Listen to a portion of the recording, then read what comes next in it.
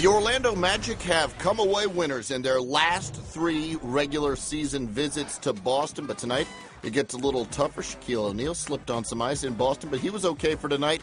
Also okay, Kevin Garnett. He missed the last 9 contests with a strained right calf. We pick it up in the second half. Boston led it 55-54 at the break. Shaquille O'Neal picks up the loose ball ahead to Rajon Rondo for the lay-in. He had 10 on the night. Boston up 69-65. Back come the Magic, though.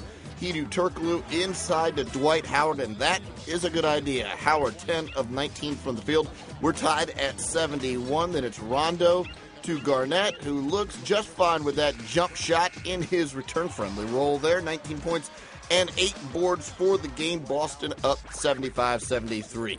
Later in the third, it's Turkoglu outside, knocking down the three. That ties the game at 81 apiece. He was 2 of 5 from distance. We take you to the fourth quarter, and we have a shooter for you. His name is Ray Allen, and this is just a tough jump shot. Good defense from J.J. Redick. Nice help from Ryan Anderson. No matter, Ray Allen was 8 of 11 from the field. Boston up by 4. Jason Richardson, though, knocking down a 3 of his own, and Orlando cuts the lead down to 3. It's tied at 93 apiece when Hedo Turkoglu hits this fadeaway jump shot. He finished with 11. Orlando now up 95-93, less than 5 minutes to go in the game. Later in the fourth, watch Glenn Davis over to Kevin Garnett. This is big men working together. Garnett, nice little layup there, and the Celtics go up by 1, 99-98. We're under 3 minutes now. Dwight Howard outside to Turkoglu one more time, and Orlando goes up by 2. It's a seesaw affair up in Boston. Next trip down, here's the Celtics. Rondo out to Ray Allen, who was 3 of 4 from distance. He finished with 26 points on the night.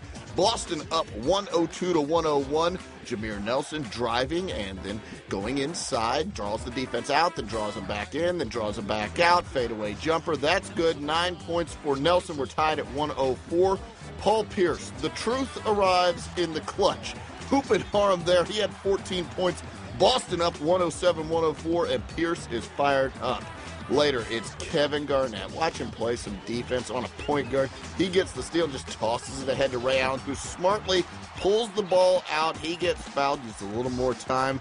Garnett and Ray Allen working together. Ray Allen goes to the free throw line, knocks down a pair. Boston up 107-104 at that point. They go on to win it by 3. Final score, 109-106.